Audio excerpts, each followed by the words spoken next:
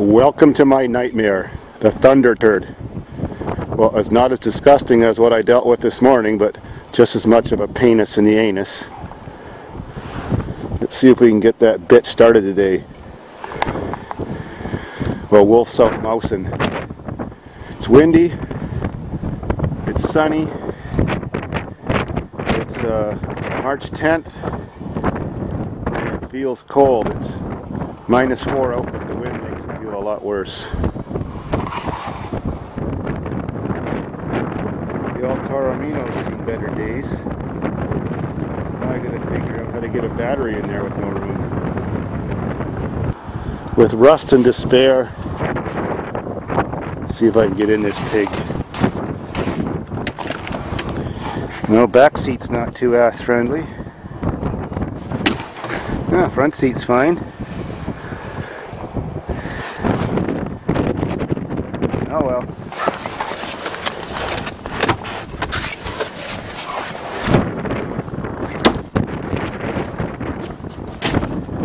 Two feet deep.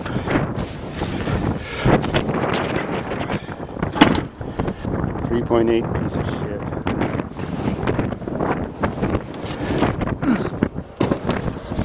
All set. I can't start the 92 Voyager van this winter because I stole the redneck gas tank system and put it in one of my other cars.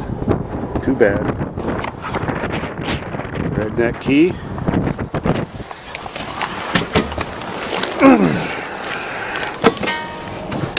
$168,000. Alrighty. Gas pedal's not stuck. Stick this in there and get that little gear.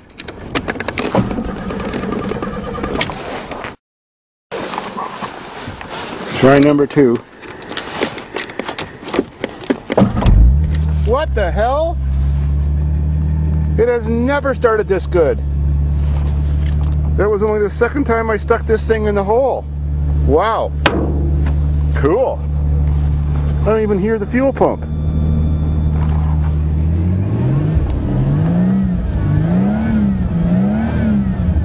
This thing's always cranked and cranked on a good warm day. Holy crap. It's almost as good as one of those Canadian-made vans.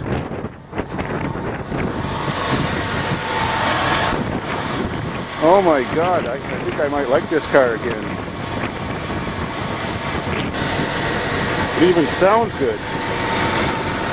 Oh boy, I ain't gonna sit in that. Freeze your ass off major.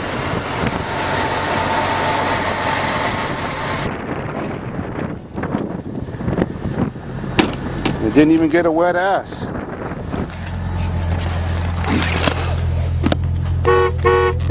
That works.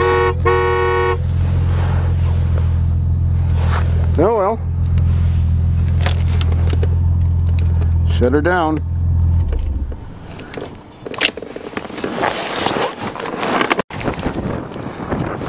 Well, you can sometimes depend on your Ford.